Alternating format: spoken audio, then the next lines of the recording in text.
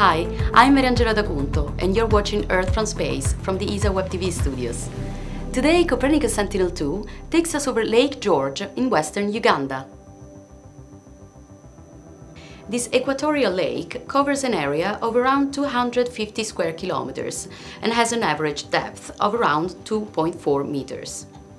Lake George is fed by a complex system of rivers and streams originating from the Rwenzori Mountains, supplying a system of permanent swamps surrounding the lake. A dense fringe of wetland grass, visible in bright green, can be seen around the edges of the lake. The wetlands provide a natural living space for a number of mammals, including elephant, hippopotamus, and antelope. They also provide a habitat for over 150 species of birds, including several rare species such as the saddle-billed stork. Given its importance as a center for biological diversity, in 1988 Lake George was designated as Uganda's first Ramsar site. The Ramsar Convention is an international treaty for the conservation and sustainable use of wetlands.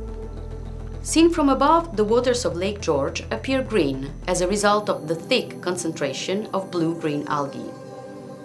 Metal pollution, mine seepage, and agricultural runoff have caused serious pollution to the lake's waters and are severely impacting the lake's health. Lake George drains through the Kazinga Channel.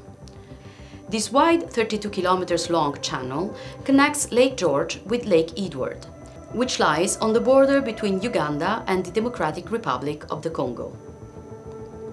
The Kazinga Channel flows through the Queen Elizabeth National Park. This almost 2,000 square kilometers park is known for its wildlife, including the African buffalo and the Nile crocodile. The park is also famous for its volcanic features, including volcanic cones and deep craters which can be seen dotted around the image. Many contain crater lakes, including the Katwe Crater Lake, whose salt deposits have been mined for centuries.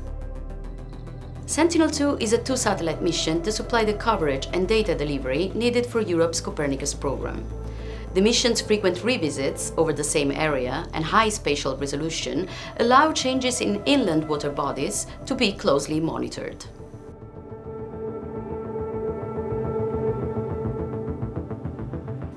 And this wraps up this edition. From the ESA Web TV studios, I'm Ramsar Convention. Thank you for joining.